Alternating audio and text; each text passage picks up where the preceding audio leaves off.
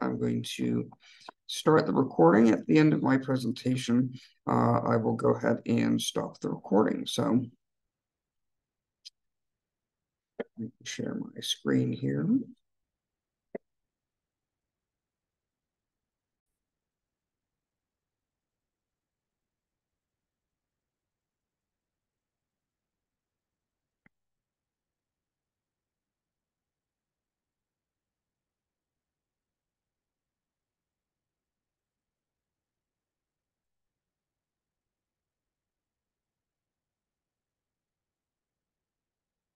Second question for the committee is about how many minutes are you expecting? Not too many, because we just read it. Okay, great. 15 minutes. Perfect. Great. Part of the reason why I asked was I did a presentation last night for a nonprofit, and they told me in advance 20 minutes, and I asked to confirm right before I started. They said about 45 minutes. So good. This is good to know. Okay, so great. So I'll spin through this pretty quickly. We have 15 minutes. The time is 1:13, so I'll wrap up by 1:30. So my name's Eric Barker. Thanks for coming to my defense of my strategic communications master's program. So I have some results to share of my research study, but before I get to the results section, I did want to review the overview, brief review methodology, and findings, and talk about discussion and next steps at the end. So the purpose of this study is really I wanted to give back to the community. I wanted to, number one, this is personal to me because I think it's extremely important for students to be active in student organizations that contribute to their well-being. And with the significant decline in enrollment at many universities, including IUP, this is one way that we can stem the tide of declining enrollment is getting those students engaged first semester of freshman year. So there were a number of theories that guided this study. The main one is reciprocity. So that's the social norm of if you do something kind to somebody else, they're more likely to reciprocate and do something kind for you.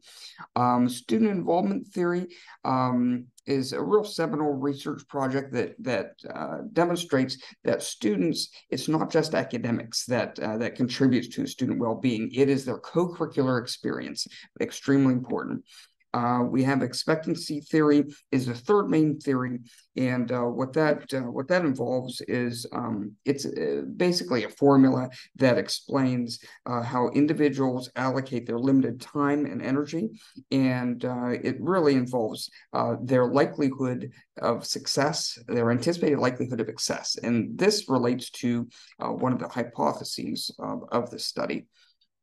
So one thing I wanted to call out was I did do chapter 1 to 3 defense, but this was not included because we need IRB approval to get this data. So as part of this study, I analyzed about 1,000 questionnaires of students who withdrew from IUP between freshman and sophomore year, or excuse me, withdrew any total university withdrawal between 2017 to 2022.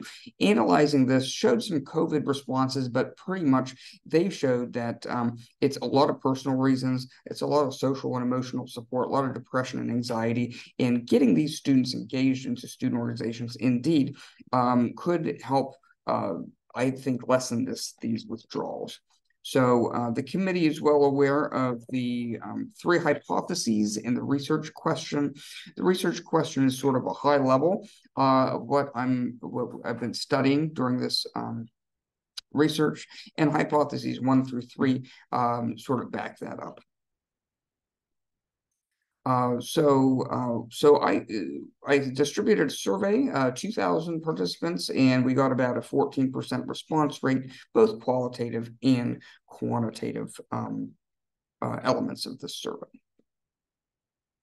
So the key element of this research project, the experimental variable, if you will, is reciprocity. So there was a bank of 10 questions, and 50% of the participants got with and without reciprocity. This was counterbalanced so that to reduce any confounding variable, we made sure that each participant got an equal number of each category of reason to join, and as the reciprocity versus non-reciprocity as well. Like I said, 283 responses, and the demographics of the survey responses were fairly similar to the demographics of IUP as a whole. 71% in the survey matches about approximately 61% are female at IUP, 20% people of color. The university has 24%. So this was a fairly representative sample of students at IUP. So let's go ahead and head into the findings here. So relating to hypothesis number one, the study really didn't find any effect of reciprocity versus non. Excuse me. During the literature review suggested that there was a strong possibility of finding a difference.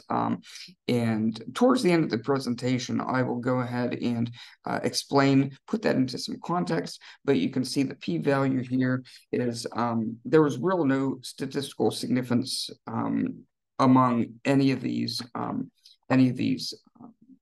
experimental variables.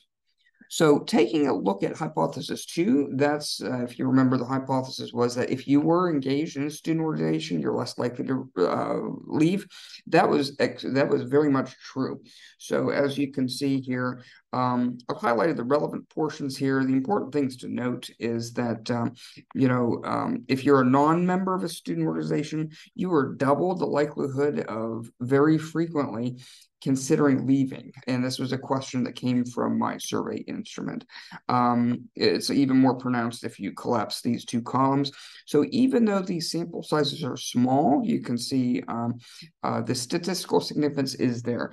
I conducted a two-tailed t-test, got a 0.01 value, so that was significant. And then just to confirm, I did a Mann-Whitney U-value test, also statistically significant, despite the small sample size on that.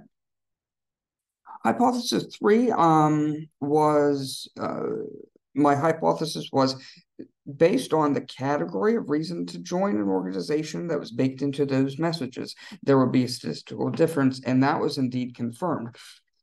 In particular, the resume building and social opportunities ranked the highest. And that was, as you can see with the highlighted values here, statistically significant. This relates back to that expectancy theory, which was one of those three theories. Really, if you look at the formula that was based into that theoretical framework, it was motivational force equals expectancy times instrumentality times valence. And what that means is the likelihood, the motivation or persuadable factor is related to the likelihood of that respondent or that individual thinking that it's going to have an outcome. And then they evaluate the performance expectations and how that relates to the reward, and then times that by the actual value. This was shown in the results. Resume building, number one, what people are concerned about, and indeed the survey found that. So research questions, going on time. Okay, I don't have to speed quite as much. We have 10 minutes left. So how students first learned about the student organizations they joined. This came from Dr. Ortiz, are you still there? I got a message saying that you had just entered the waiting room, I think. We have one committee member who's remote and in fact overseas. I wanted to make sure that she was still able to hear due to any potential connectivity issues. Are you back? Yes, I'm sorry. I'm going to use my data for it.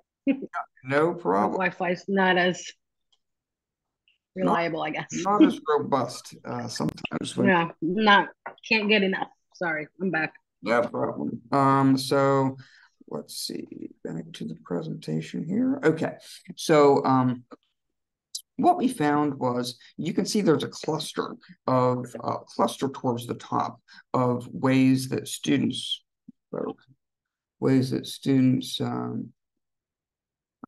first learned about their student organizations. And you can see there's a cluster at the top of this graph that shows number one is friends, that illustrates the peer-to-peer communications. But then student organization fairs, social media, which I'll go into in a little bit. Crimson Connect is a tool here at IUP that people use to manage their student organizations online, and then faculty. Tails off after that. Even though I targeted 2,000 student organization members, I knew in advance that not all of those students would actually be members, even though they were coded as such in the student information system. So I wanted to explore both groups. So why did you join and why did you not join? So I think the main thing that came out of this finding was that these students are persuadable. If you look at the reasons why they didn't join, we can't do anything with communications necessarily about the academic obligation. So if people are too busy, they're too busy. But if you look at they haven't found one that they liked, or they plan to join one next year, this means they're willing to take action. Maybe we can spur them to do it a little bit earlier. Simply not interested, we could explain why they should join. And then finally, not familiar with student organizations, well, that's can certainly be solved with messaging. So not only do we know this research explore how to best get students interested, this explains why is it important. We did go into a little bit of detail on which social media platforms students use. And you can see this is organized where the most frequently used social media platforms are on the left. I was able to swap that out at the last minute, but I found a backup keyboard, so I got that all taken care of. Thank you very much. Thank you very much. So yes, so you can see one of the things to note here, I just want to call attention to a common myth is that students don't use Facebook. Well, the data shows and consistently shows that students do, not as prevalent as the Snapchats and the Instagrams. But if you look at the data, if you combine the people that use Facebook once a day or weekly, you don't want to ignore that platform for that population. That was quantitative results. There were also some qualitative results, which were I analyzed line by line all the responses to the question that asked the respondents directly, what do you think student organizations should do to better market their student organizations? I coded those into categories and did some analysis, and these are the 4 themes that came out most prevalent out of those research. This is all explained in detail in the document, and I do have some. You can read the quotes here. These 4 themes. These are an example of suggestions based on these 4 themes that rose to the top of that qualitative analysis. Also, as an appendix in the actual document, I have much more detail grouped as themes. So not only am I trying to address a gap in the literature with this research, this should be practical for higher education practitioners. You can develop job aids to really make a difference with this research. So there were some study limitations. Number 1, this was undergraduate students only. Number 2, it was only from one institution. You would think that it may be relevant to other populations, but into the future, perhaps the survey could be extended. One of the reasons why that the main hypothesis was not found could be that there was not enough difference between the reciprocal and the non-reciprocal messages.